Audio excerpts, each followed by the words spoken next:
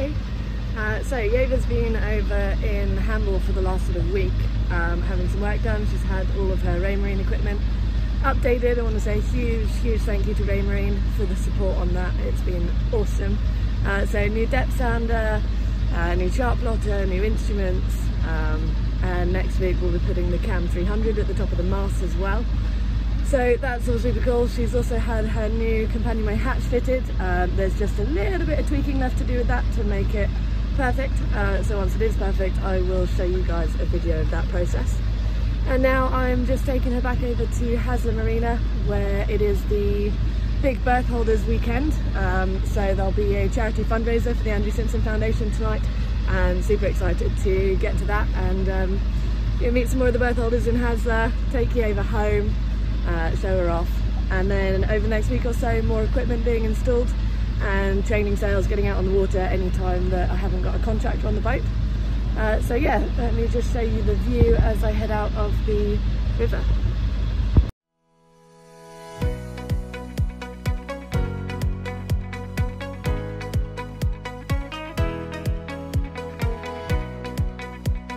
There's not a hint of a breeze out here this morning, so we're not even going to bother putting the sails up. What I want to test on the way back to Haslar today is the new autopilot, make sure that that's all happy and working, and the steering inside as well. So yeah, I'll put her back over to Haslar under engine, testing out some of that new kit. It should be nice. Okay, so this is pretty awesome. We've got the autopilot driving the boat for the first time ever, which gives me the freedom to move around, keep an eye on things. And if I go downstairs to the chart plotter,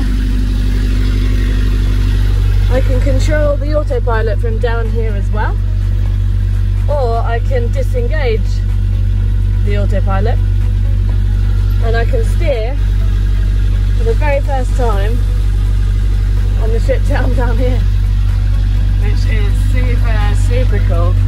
Got nice panoramic view through every window and off the back, and then that's where I can steer from.